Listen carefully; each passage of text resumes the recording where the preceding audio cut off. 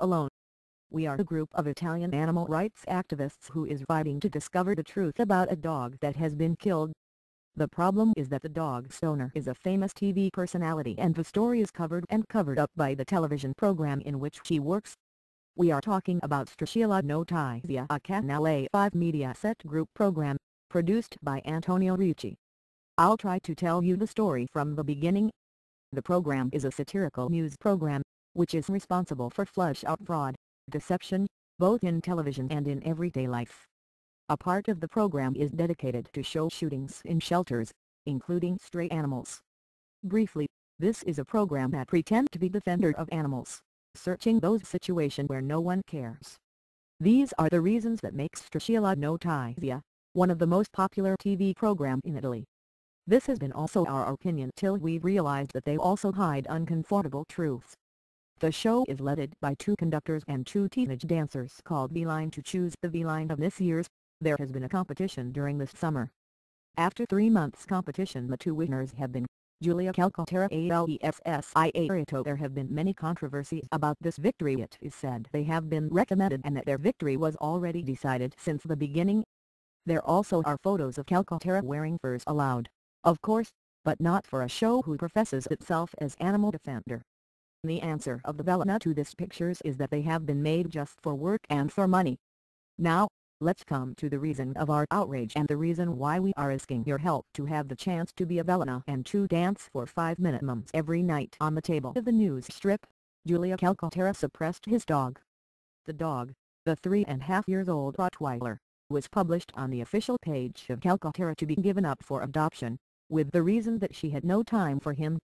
The dog in the picture was tied to a rope noose clenched with obvious symptoms of suffocation. The picture is shared and viewed in all the websites and many petitions are born against Calcaterra. On May 17, 2012, Calcaterra shares pictures of the dog, saying he was no longer alive, but the Bellina doesn't want to say why. In the meantime, she won the competition and turned to be Bellina so that many more people turn to the official page and the story becomes increasingly popular. Also, the magazine started to write about it. 2 of his official pages have been closed due to the amount of insults that were directed to her.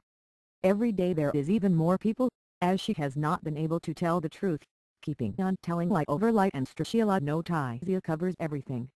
In Italy, suppress healthy dogs is illegal, and it is unacceptable to suppress a dog for lack of time, or to go dancing on TV. The versions about her dog that have been immediately erased from Facebook are many. Here is the list step by step. 1. The dog has died.